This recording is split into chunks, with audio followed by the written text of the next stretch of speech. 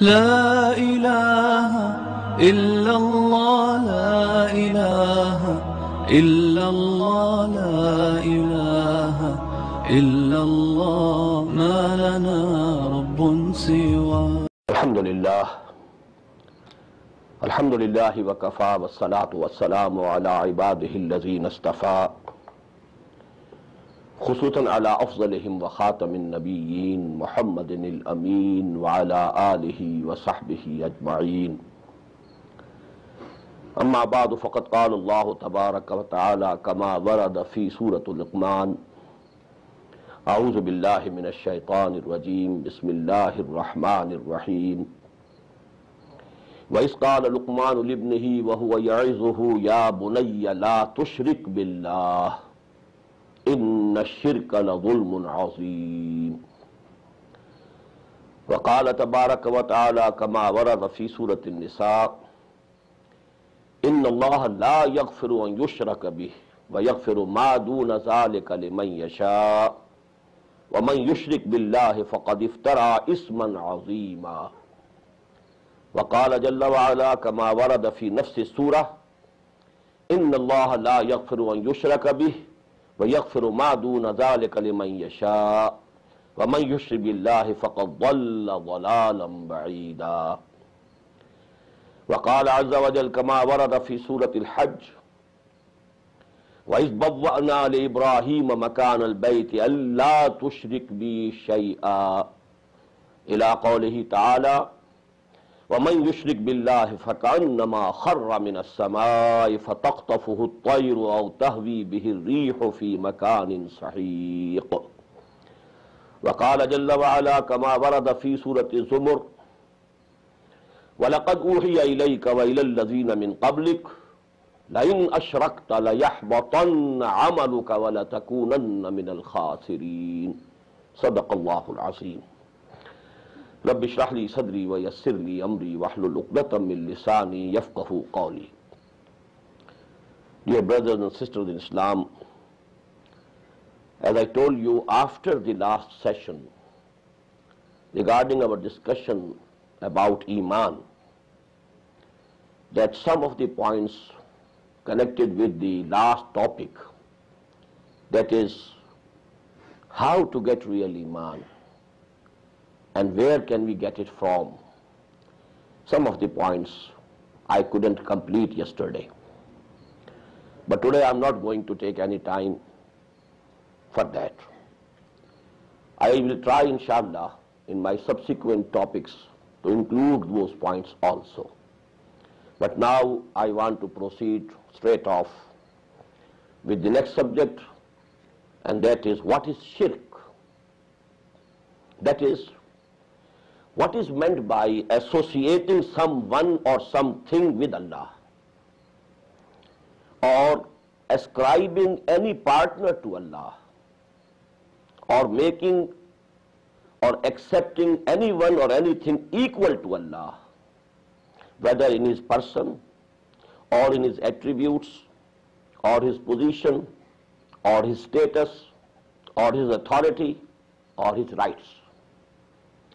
This is actually, in brief, the definition of shirk. So what does it mean? And what are the ramifications, of this shirk? What are the branches? What are the different forms? But before I proceed to that, let me first of all translate and briefly explain the ayat which I have recited in the beginning. First of all, it was ayah number 13 of Surah Luqman. This says, وَإِذْ قَالَ لُقْمَانُ لِابْنِهِ وَهُوَ يَعِظُهُ. And remember the time when Luqman said to his son, and he was admonishing him or exhorting him or advising him, Ya bunayya, O my son, la tushrik billah. Don't associate anyone with Allah. Don't ascribe any partners unto Allah. Don't make anything or anyone equal to Allah. Inna shirka la zulmun azim. Verily, this shirk is the most tremendous and awesome and greatest sin or iniquity or injustice. This is the biggest wrong that can be done. So what is shirk? The tremendous and awesome and biggest injustice and wrong, according to this ayah of the Quran. Then I recited two ayat from Surah An-Nisa, ayah number 48 and ayah number 116. And a major portion of both the ayat is the same. Inna Allah la yaghfiru an yushraka bih wa yaghfiru ma duna dhalika liman yasha wa man yushrik billahi faqad iftara isman azima. And in the second ayah, wa man yushrik billahi faqad dhalla dhalalan ba'ida. But the first part is the same, and that is the most important. Inna Allah la yaghfiru an yushraka bih. Allah will never forgive that shirk may be made with him, be done with him, committed with him. Anything or anybody may be made equal to him, or he may, be treated as equal, as partner with someone. This is the greatest sin, unpardonable. Short of that, any sin Allah subhanahu wa ta'ala may forgive to whom he may like. Inna Allah la yaghfiru an yushraka bih wa yaghfiru ma duna dhalika liman yasha. And now the ayah 48 ends, wa man yushrik billah, whosoever commits shirk with Allah subhanahu wa ta'ala, faqad iftara isman azima. So he had committed the biggest sin. And ayah number 116 ends, وَمَنْ يُشْرِكْ بِاللَّهِ فَقَدْ ضَلَّ ضَلَالًا بَعِيدًا. Whosoever commits shirk with Allah subhanahu wa ta'ala, he has gone astray, very far off from the right path. Now let us come to the ayat of Surah Al-Hajj. Here the Prophet Ibrahim alayhi salatu wassalam is being mentioned. وَإِذْ بَوَّأْنَا لِإِبْرَاهِيمَ مَكَانَ الْبَيْتِ. And when we told Ibrahim alayhi salatu wassalam that this is the place where you should build the house for me, Allah tushrik bi shay'a. The first commandment given to him was, never associate anybody, anything with me. Never commit any form of shirk with me. And after some ayat, we find the words, وَمَنْ يُشْرِكْ بِاللَّهِ فَكَأَنَّمَا خَرَّ مِنَ السَّمَاءِ فَتَخْطَفُهُ الطَّيْرُ وَتَهْوِي بِهِ الرِّيحُ فِي مَكَانٍ سَحِيقٍ. Whosoever commits shirk with Allah subhanahu wa ta'ala, it is as if he has fallen from the heaven and now he is at the mercy of the birds of prey. They might tear him off, or the wind, it might take him to any ditch in which he falls and is torn into pieces. This is the simile used here, to what end this shirk can lead a man, a woman, a human being. And let me mention here also, Hazrat Ibrahim alayhi salatu wassalam, he has three places among the prophets of Allah subhanahu wa ta'ala which are very peculiar to him. Ittakhadallahu Ibrahima khalila. Allah adopted him as his friend, Khalil. Inni ja'iluka linnasi imama. I am going to make you imam for the whole of humanity. And he is Abul Anbiya. How many prophets and messengers of Allah? They were from his progeny. Either, the line which started from Hazrat Ishaq alayhi salatu wassalam and Hazrat Yaqub, and so many prophets of the line of Bani Israel, they are all sons of Ibrahim. And the last of all, who was Muhammad sallallahu alayhi wasallam, son of Ibrahim again. The second line, which was there from Ismail alayhi salatu wassalam.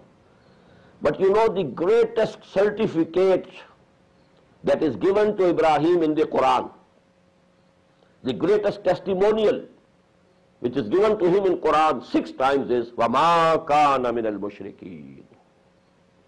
He was not from among the mushriks. So it is the biggest testimonial that Allah subhanahu wa ta'ala gives to a person, to a man, to a human being. Now, let me come to the last ayah, and that is from the last section of Surah Zumar. وَلَقَدْ أُوحِيَ إِلَيْكَ.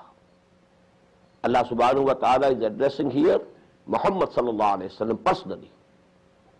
O Muhammad sallallahu alayhi wa sallam, it has been revealed to you before. وَالَّذِينَ مِن قَبْلِكَ. And it was revealed to all the prophets who came before you. لَإِنْ أَشْرَكْتَ. Even if you commit shirk, لَيَحْبَطَنَّ عَمَلُكَ. All of your deeds that you have earned up till now will go in vain, will go away, vanish, will be multiplied by zero. لَإِنْ أَشْرَكْتَ. Even you, O Muhammad sallallahu alayhi wa sallam, if you commit shirk, all of your deeds will go in vain, will be, reduced to a zero. وَلَتَكُونَنَّ مِنَ الْخَاسِرِينَ. And you will also become one of those who are in loss. So this is, in the eyes of Allah subhanahu wa ta'ala, this is, the big crime, the unpardonable sin. This is shirk. Now let me explain it in another form. We have seen before, in 6 lectures, 6 sessions, our deen is Deenut Tawheed. Islam is Deenut Tawheed. If you want to express Islam in one word, what is it? It is Deenut Tawheed. And I told you, the basic Iman, or you may say comprehensive Iman, is Iman Billah or Tawheed. We know that in Iman Mujmal, only Iman Billah is mentioned. Amantu billahi amantu billahi kama huwa bi asma'ihi wa sifatihi wa qabiltu jami' ahkamihi iqra'un bil lisani wa tasdiqun bil qalb. Now shirk is the opposite of Tawheed. And there is a saying, a proverb in Arabic, Toraful ashya'u bi azdadiha. Things can be more understood in the context of the antonyms, the opposites. You can appreciate what is day if you have seen night. If you have never seen night, you can't understand what you mean by day. You know it by contrast. Simultaneous contrast makes things clear. Toraful ashya'u bi azdadiha. So if you want to understand what is Tawheed, you must understand what is Shirk. And if you want to understand what is Shirk, you must understand what is Tawheed. So they are actually antonyms to each other. And let me make a statement. Although it might appear to be in the very beginning very categorical, but I'll prove that this is correct. The statement is, all good, whether it concerns thought or deed, any good, whether in action, in deed, or in thought, is a corollary of Tawheed. Every evil, whether in action, deed, or of thought, or of aqidah, it is necessarily a corollary of Shirk. That is my categorical statement. Just like a tree has a root, then a trunk, then branches and leaves. Every leaf of the tree is connected with the root. So actually the root of deen is Tawheed.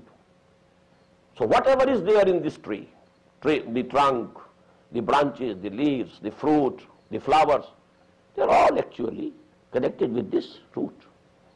And the opposite is also correct. All evil, whether in thought or in action, in deed, actually they are the branches, they are the corollaries of Shirk.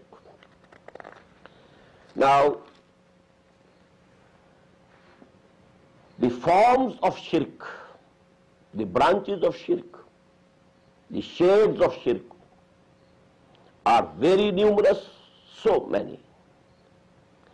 And it becomes very difficult at times to recognize the shirk.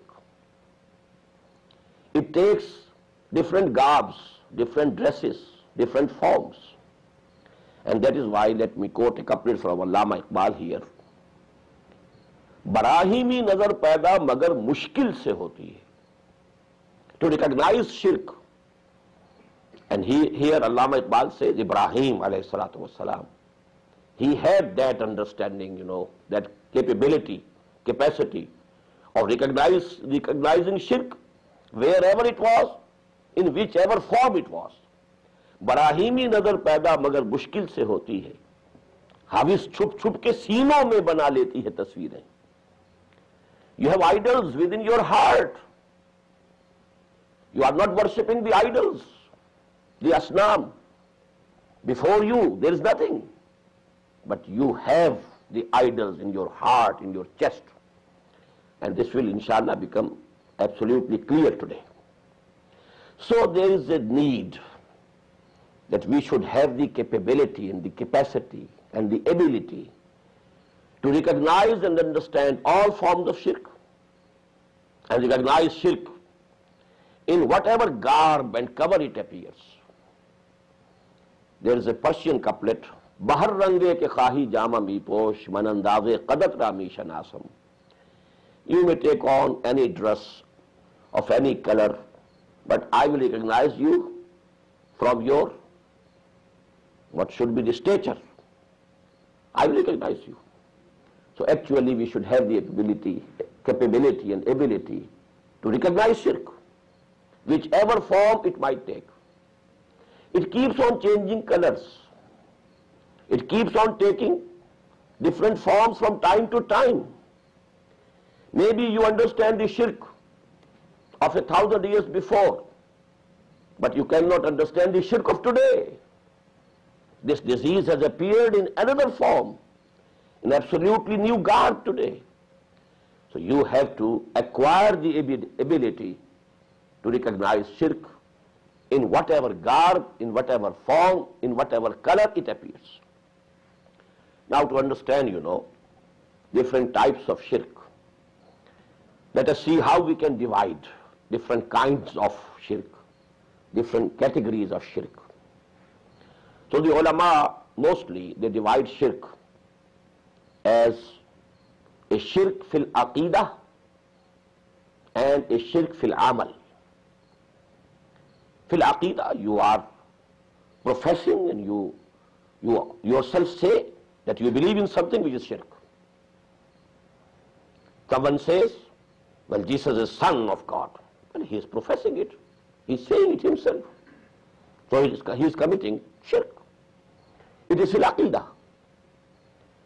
But there might be a shirk which is only in action. If you analyze the deed and action and the behavior of a person, you find there is a shirk in it. Maybe that person who is committing that action or deed, he himself doesn't know that I am committing shirk. It's a shirk fil amal. You have to analyze what are the motives, what's the thought behind this deed or action. So there can be shirk fil amal and there can be shirk fil aqidah. Then another, classification is, there is apparent and evident shirk, absolutely apparent and evident. This we call ash-shirkul jali, clear, absolutely apparent, absolutely evident. Then there is hidden shirk, implied shirk, and imperceptible shirk. This is ash-shirkul khafi. For example, I will give the details later on, but let me quote here a hadith. Man salla yurai faqad ashraka. Wa man sama yurai faqad ashraka. Wa man tasaddaqa yurai faqad ashraka.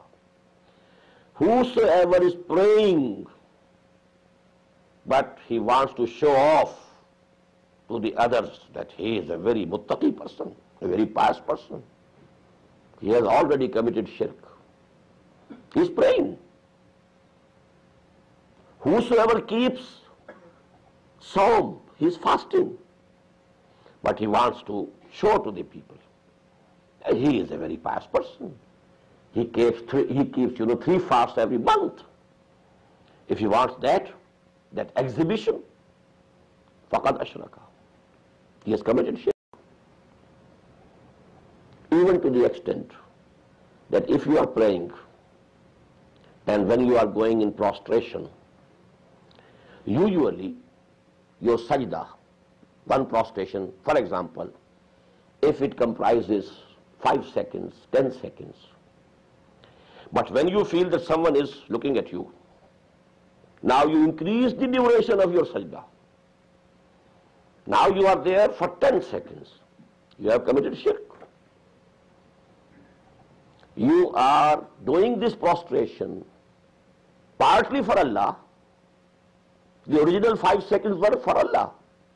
And the additional 5 seconds are for the person to whom you are showing. So actually for this sajda, there are 2 masjood. You have committed sin. You have committed shirk. So shirk, al-shirkul jali, al-shirkul khafi, the hidden shirk, imperceptible shirk, and the shirk which is evident, absolutely apparent and clear. But as far as I think, for a better understanding of all the shades of shirk and kinds of shirk, the better classification would be, there are 3 types of shirk. We shall discuss according to this classification. The shirk fi zat, associating someone in the person of Allah subhanahu wa ta'ala. Personal association. In his own person, in his zat. Making someone equal to him as a person. This is the biggest shirk, the ugliest shirk, the most naked shirk. Then number 2, shirk fi sifat, ascribing the attributes of Allah subhanahu wa ta'ala to someone else in quality or quantity. The attributes which are exclusive to Allah subhanahu wa ta'ala. But you are ascribing that attribute to someone else or something else. Or if the attribute is common between Allah and the creations, the creatures, but when you use that adjective or attribute for Allah, it means something else. And when you are using the same word for men or other, creatures, it means something else. If you confuse, if you make both things equal, this is a shirk fi sifat, making shirk in the attributes of Allah. Then lastly, there is the shirk to associate someone in the status of Allah, in the authority of Allah, in the rights of Allah subhanahu wa ta'ala, in his position, to make somebody equal to him in rights, in authority. That is shirk fil huquq, the rights of Allah subhanahu wa ta'ala, which are exclusive to him. And you have made someone partner unto him in those rights, in any one of those rights. It becomes shirk. So a shirk fi zat, associating someone in the person of Allah. Shirk fi sifat, ascribing the attributes of Allah to someone else or to something else, whether quantitatively or qualitatively. And the third, ash-shirk fil huquq, making partner of Allah in his authority, in his rights. Now, with these preliminary points, let us now come to the first, and that is ash-shirk fi zat. As I said, this is the most heinous, most naked, ugliest shirk. And that is why we find in the Quran the wrath of Allah subhanahu wa ta'ala, the ghadab of Allah subhanahu wa ta'ala appears in the most severe form regarding this shirk fi zat. Because if you make someone partner to Allah in his person, he becomes absolutely equal. Now, what are the two forms which this shirk fi zat has taken throughout history? There are two forms. One, and the more ugly and the more naked and the more heinous form of this shirk fi zat is the irony of fate that it appeared in the ummahs of the prophets and messengers of Allah subhanahu wa ta'ala. People who believed in the prophets, people to whom messengers of Allah came, who claim that we believe in these prophets and messengers of Allah subhanahu wa ta'ala. Those who should have been absolutely free from shirk. It's the irony of fate that the most heinous form of shirk was committed by them. What is that?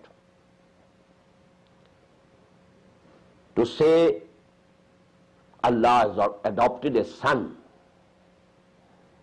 There has been any son to Allah subhanahu wa ta'ala, or daughter of Allah subhanahu wa ta'ala. A son or a daughter of anybody, any person, is absolutely equal to him. The progeny of a horse is a horse. The progeny of man is a man. It becomes absolutely equal. It is kufr, absolutely equal. You know, the status is the same. This is the worst form of shirk. And you know, I need not tell you, you know, the worst form appeared in whom?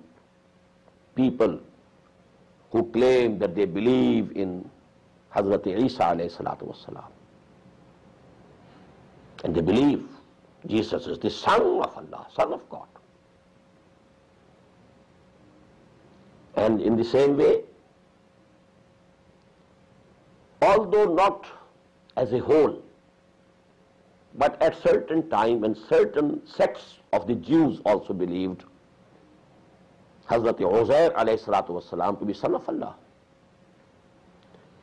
قالت اليهود عزير ابن الله وقالت النصارى المسيح ابن الله. And thirdly, you know, the pagan Arabs, especially the Quraysh of Makkah, they claimed they were the progeny of Ibrahim alayhi salatu wassalam. And they were the progeny of Ismail alayhi salatu wassalam. And they claimed that they were following Ibrahim. But they had the aqidah, the false aqidah, that angels are daughters of Allah subhanahu wa ta'ala. And that is why, you know, all the idols of the Arabs, they are feminine. They were goddesses. Uzza, Lat, Manat, these are all feminine names. They said they are daughters of Allah subhanahu wa ta'ala. Now I have given you 3 examples. Ibrahim alayhi salatu wassalam, people who believed in him claimed to be following Ibrahim, and they committed this heinous, this ugliest crime, that they said that the angels, the malaika, they are the daughters of Allah subhanahu wa ta'ala. Then the Jews who claimed that they are Unitarians, they are the Muwahhideen. But among them also there were people who said that Uzair ibn Allah, Hazrat Uzair alayhi salatu wassalam, is Son of Allah. But you know, the most ugliest form, it appeared in the Christians. This became an integral part of their dogma. Jesus Christ is Son of God. This is the essential part, the very basis of their dogma. That is why I can't give you many examples, because I know the time is very much limited.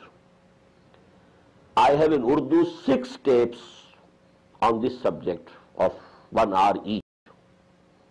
But today I have to finish the whole subject in 2 hours. So I have to be very brief. But those of you who know Urdu, can understand Urdu, they can get those 6 tapes so that they can find more details. Here I can only give you an overview, a brief account. You can put in more details yourself, inshallah. Let me quote here 4 verses, 4 ayat from the last portion, last section of Surah Maryam. And you just appreciate, try to understand the wrath of Allah, the ghadab of Allah, the anger of Allah, which appears in the Quran regarding this form of shirk. وَقَالُوا اتَّخَذَ الرَّحْمَنُ وَلَدًا. And they say that Rahman has adopted a son. لَقَدْ جِئْتُمْ شَيْئًا إِدًّا. You have brought and you have concocted a very absurd idea, a very ugly idea. تَكَادُ السَّمَاوَاتُ يَتَفَطَّرْنَ مِنْهُ وَتَنْشَقُّ الْأَرْضُ وَتَخِرُّ الْجِبَالُ هَدًّا أَنْ دَعَوْا لِلرَّحْمَنِ وَلَدًا. This is such a big crime in the eyes of Allah subhanahu wa ta'ala. It is such a big insult to the person of Allah subhanahu wa ta'ala that the skies and heavens, they split and crack, and the earth also splits on it, and the mountains may fall and crumble down. Anda'u lirrahmani walada, that these people are calling that Allah subhanahu wa ta'ala has some son or daughter. Walad, goes both ways. So, وَمَا يَنبَغِي لِلرَّحْمَنِ أَن يَتَّخِذَ وَلَدًا. It doesn't behove Allah subhanahu wa ta'ala that he should have any son or daughter. Why? Please understand this point. Only those things or beings need daughters or sons who know they are going to die. We know we shall die. We want that we shall not remain, but our name should continue. And our name will continue through our sons. Because actually it's a continuation of the personality. It's a continuation of my own personality. My sons, then sons of my sons. It's actually a continuation of my own self. But Allah subhanahu wa ta'ala is not going to die. There's not going to be any end for him. He doesn't need any son or daughter. وَمَا يَنبَغِي لِلرَّحْمَنِ أَن يَتَّخِذَ وَلَدًا. He's above all these things. That is why it is an insult to him. And then, as I told you, son is just equal to the father. He is the same as father. Son of a donkey is a donkey. Son of a horse is a horse. Son of a man is a man. So this is the biggest form of making anybody equal to the person to whom you are saying that he is the son of him. So this is the worst form of shirk. And you know what's the position of Surah Al-Ikhlas in the Quran? Rub'ul Quran, Sulusul Quran. The Prophet said it's equal to 1/3 of Quran. Why? Because the most comprehensive surah repudiating this sort of shirk. قُلْ هُوَ اللَّهُ أَحَدٌ اللَّهُ الصَّمَدُ لَمْ يَلِدْ وَلَمْ يُولَدْ وَلَمْ يَكُنْ لَهُ كُفُوًا أَحَدٌ. Because the son is kufr. Let me make it more simple. Son of a Sayyid is a Sayyid. Son of a Mughal is a Mughal. Son of a Rajput is a Rajput. So that way you make him absolutely equal. This is what we call kufr. وَلَمْ يَكُنْ لَهُ كُفُوًا أَحَدٌ. There is no kufr for him. There is nobody equal to him. He begot not, nor he was begotten. He didn't have any parents, nor he had any children, or sons or daughters, or any progeny. قُلْ هُوَ اللَّهُ أَحَدٌ اللَّهُ الصَّمَدُ لَمْ يَلِدْ وَلَمْ يُولَدْ وَلَمْ يَكُنْ لَهُ كُفُوًا أَحَدٌ. And there is the last ayah of Surah Bani Israel. It's as comprehensive as this Surah Al-Ikhlas.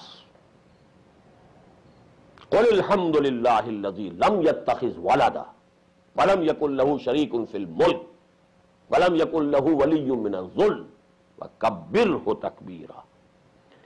In one ayah, 5 types of shirk have been denied and repudiated. But you know, in the very beginning is Lam yattakhiz walad. He didn't take anybody as his son or daughter. So this is actually the form of shirk which is the most naked, most heinous, and the ugliest shirk according to the Quran. And I told you this is the irony of fate, that those people who believe in revealed religions, who believed in revealed books, they have committed this crime, this type of shirk. Now the other form of the shirk fi zat, it appeared in those religions which have a philosophical beginning. Those who have studied the subject of comparative religion, they know there are 2 types of religion: revealed religions and philosophical religions.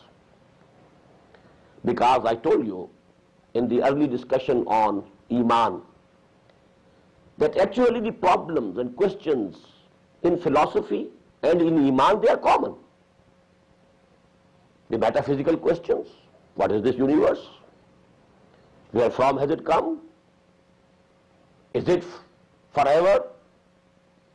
Was it there forever, always present? Who are we? What is evil? What is good? What's knowledge? What are the sources of knowledge? What's our life? What is the psychology of man? So all these questions, they are basically common to religion and philosophy. And I told you that the answers to these questions were given through 2 sources.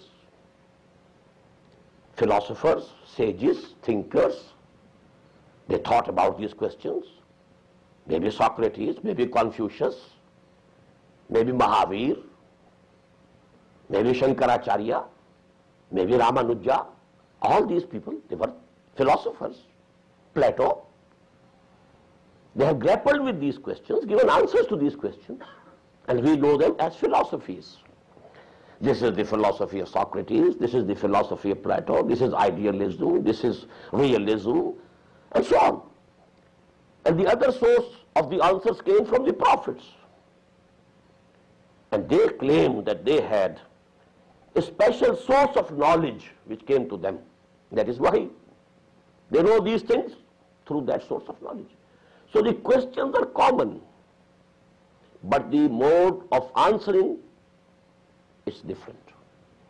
So there have been religions in the world who are basically philosophical religions. Most of the Hindu religions, I am not saying religion. Hinduism is not a one religion. There are so many religions in Hinduism. Hinduism actually is a culture. In Hinduism you have shades of opinion who have, topmost tawheed. Then there are the worst mushrikeen. Then there are the atheists. Don't believe in any god whatsoever. And they are all Hindus. So actually, most of the religions of Chinese origin and Indian origin, they are actually philosophical. Now this shirk fi zat in the philosophical religion has taken 2 forms. Number 1, the pantheism All this universe is itself God. I want to explain it today. Pantheism, this denotes everything. Pantheism, everything is divine. Why, Because there was a question.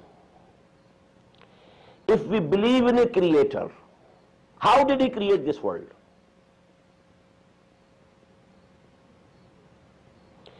One opinion was that just as a carpenter can make a table or a chair, but he needs wood first. The wood should be there. Out of the wood, he can make a table. So matter was also present, and God was also present.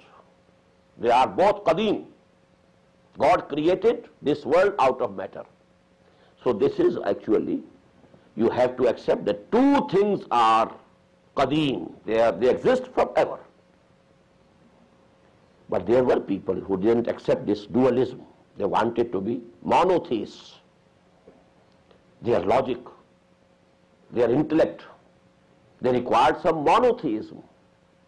But how to visualize? One of the explanation was that God himself took the form of this universe. The example is, when the ice melts, it becomes water. Now if you ask, where's the ice? It's nowhere. This water is ice. And if you boil this water, it becomes steam. Now if you want to know has that water gone? Well, the steam is water. This steam is ice. This steam is water. Because the ice took the form of water and the water took the form of steam. In the same way, they said everything that exists is actually divine. The Creator has himself taken this form. So everything actually is part of Godhead. Nothing is outside it. This is pantheism, and this is the worst form of shirk. God himself has taken the form of this universe. But that was in search of unity. Give the devil his due. Their search was for something very good, but they were led astray. And please don't confuse it with wahdatul wujud. That's something else. Pantheism is hamaust. Pantheism is kufr, shirk of the worst order. It is the shirk fi zat. Wahdatul wujud is something else. The unity of existence is something else. That I will inshallah explain when I talk about the shirk fi sifat. But now there is another form of shirk fi zat which appeared in these philosophical religions. And that is the principle of incarnation. God takes on the form of human beings. He manifests himself in the form of human beings. Krishna, he was incarnation, God incarnate. And according to some of the Christians, they also believe Inna Allaha huwa al-Masih ibn Maryam. Inna Allaha huwa al-Masih ibn Maryam. Allah is Masih. Actually, Allah has taken the form. Allah has appeared as Masih. In Arabic, we call it hulul. So actually, this is the principle of incarnation. God incarnate. God appearing in the form of human beings. This is another very bad, very naked, very ugly form of shirk fi zat.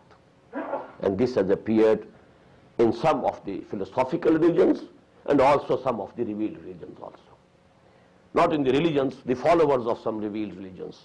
They claim to be following the revealed religions. They claim that, Bible is revealed. And we know that Jesus, Hazrat Masih alayhi salatu wasalam, was a messenger of Allah. But people who claim that they are followers of Jesus, they believe him to be Son of God, and they also, some of them believe that he is himself God incarnated. So these are different forms of shirk fi zat. Now, let me make a point here, and that's very important. Alhamdulillah, summa alhamdulillah, summa alhamdulillah. Thank God once, twice, thrice that this ummah has been saved up till now from this form of shirk. Although in poetry you find such things, in the poetry praising the Prophet, which we call Naat, the poets have said such things. Let me quote here a couplet. वही जो मुस्तवी अर्श था खुदा होकर, उतर पड़ा वो मदीने में मुस्तफा होकर. What is it? The same person who was on the arsh, he was God when he was on arsh. वही जो मुस्तवी अर्श था, इन्ना अल्लाह इस्तवा अला अर्श, वही जो मुस्तवी अर्श था खुदा होकर, उतर पड़ा वो मदीने में मुस्तफा होकर. He came down in Medina and he became Mustafa alayhi salatu wassalam. So what's the difference between incarnation and this shair, this couplet? But this is, a poet is saying it. Please let me mention here, such type of aqidah or views or dogmas don't occur anywhere in the acknowledged sects, any of the acknowledged sects of Islam, of Muslims, in their official form. Poetry is something else, وَالشُّعَرَاءُ يَتَّبِعُهُمُ الْغَاوُونَ أَلَمْ تَرَ أَنَّهُمْ فِي كُلِّ وَادٍ يَهِيمُونَ. So actually, these poets, they are a different category altogether. Don't go after them. But the official version of the aqaid, of the acknowledged sects of Islam, they are absolutely free from this form of shirk. And now to appreciate, how big the mercy of Allah subhanahu wa ta'ala is on this ummah regarding this issue. Why it is? That should also be clear. This is the last ummah. Muhammad sallallahu alaihi wasallam was the last messenger of Allah. If such a wrong thing had creeped in the official aqaid of the Muslimin, who was to come there now to rectify these things? None. So Allah subhanahu wa ta'ala has protected Muhammad sallallahu alayhi wasallam and protected this deen, because this is the final deen. As the Prophet said, Ana akhirul muslimin wa antum akhirul umam. I am the last of the messengers and you are the last of the ummahs. You are the last ummah. So actually, it's the mercy of Allah subhanahu wa ta'ala that this type of zalalah, this type of, wrong ideas, wrong aqaid have not entered the field of Islam. Now please compare Jesus alayhi salatu wassalam and Muhammad sallallahu alayhi wasallam. Do the Christians believe, do the Christians love Hazrat Masih more than the Muslims love Muhammad sallallahu alayhi wasallam? They love.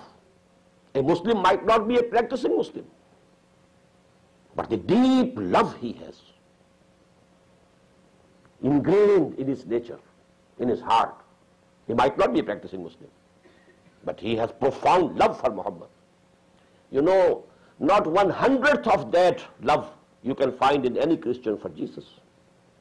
Then how come they declared Jesus to be Son of Allah, and none among the Muslims have till this date declared Muhammad to be Son of Allah? Now this contrast will be more clear. Now you compare Hazrat Ali to Hazrat Muhammad sallallahu alayhi wa sallam wa radiyallahu anhu. What is his position? He is an ummati, a follower, a disciple. He is the master, the teacher, the prophet, the messenger. There can be no ratio proportion. But you know, there have been people and there are people today who say that Ali is God. There have been people, the Nusayris. They say Ali is God. He is God incarnate. And in so early days, during the caliphate of Hazrat Osman radiyallahu ta'ala, people appeared who stood and they gave their lives on it. Hazrat Ali radiyallahu ta'ala punished them. Some of them, he burnt them alive. But they said, no, you are God. We claim you are God. You are only testing us. They gave their lives on this dogma. But nobody has said ever that Muhammad is God. Just have this, you know, the difference, how great it is. Now let me point to another thing. You will find among the illiterate people, both Sunnis and Shias, both, calling, Ya Ali Madad. They want help from Ali. Have you ever heard, Ya Muhammad Madad? Just imagine how Allah subhanahu wa ta'ala has protected Muhammad sallallahu alayhi wa sallam. Nobody says.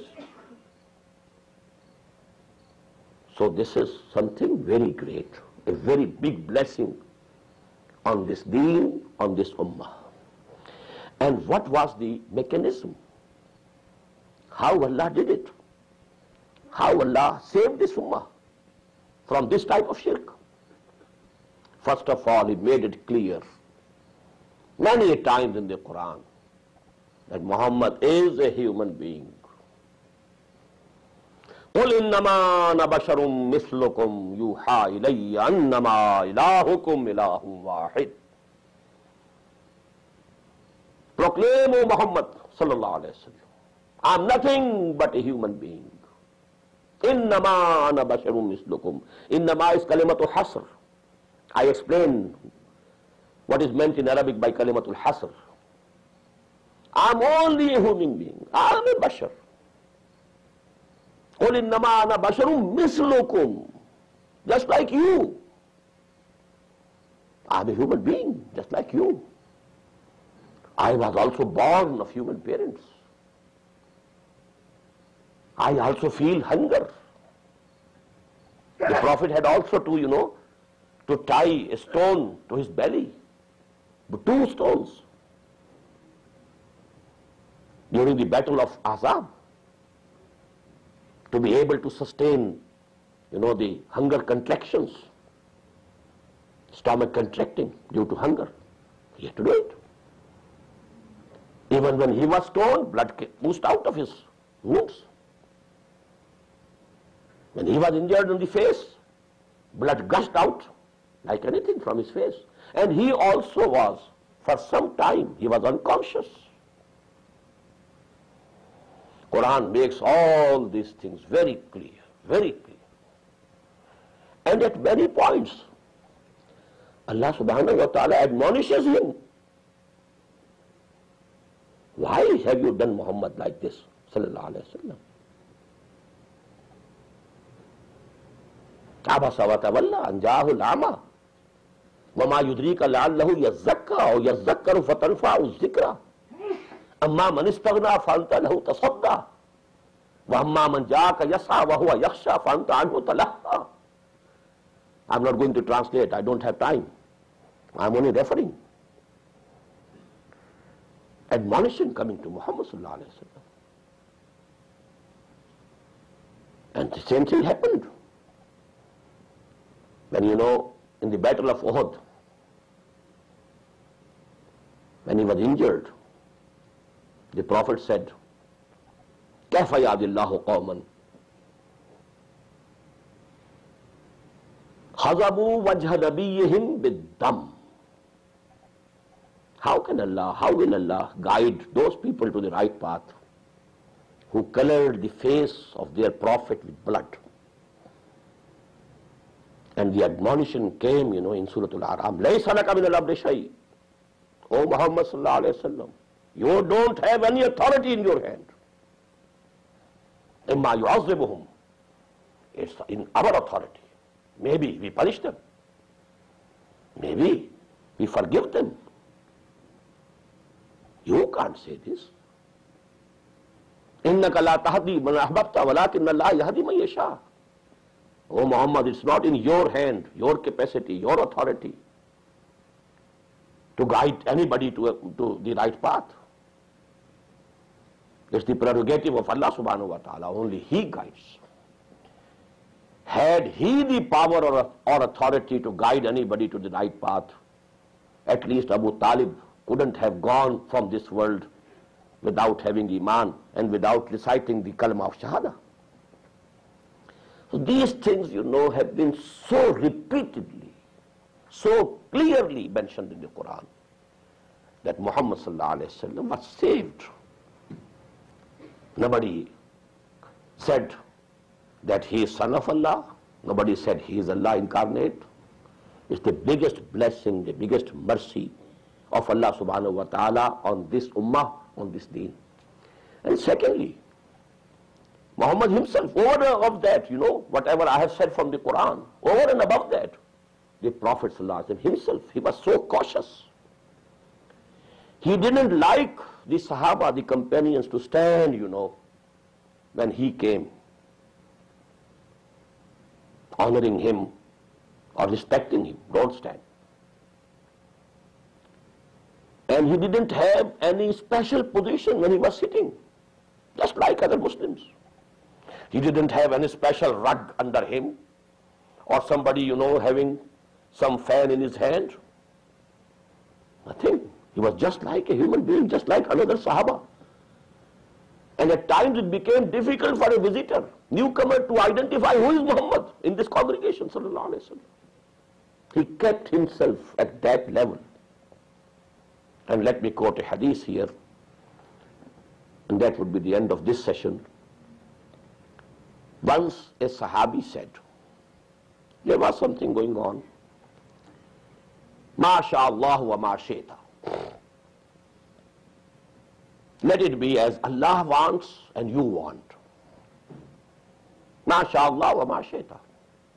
As Allah wishes and as you wish. The Prophet ﷺ stopped him there and then. Ajaltani lillahi niddam. Have you made me equal to Allah? Only the Mashiach of Allah works. Fa'alul lima yasha. He is the only person who can do whatever he wants, who can do whatever he wishes. Not me. Don't associate myself with Allah. Don't make me equal to Allah. Don't make me partner to Allah. Ajaltani lillahi nidda. So that was, these were the steps taken by Allah subhanahu wa ta'ala in the Quran and by Prophet himself, which, has saved this ummah from this worst form of shirk, that is the shirk fi zaat. أقول قولي هذا واستغفر الله لي ولكم ولسائر المسلمين والمسلمات. لا إله إلا الله لا إله إلا الله لا إله إلا الله ما لنا رب سواه لا إله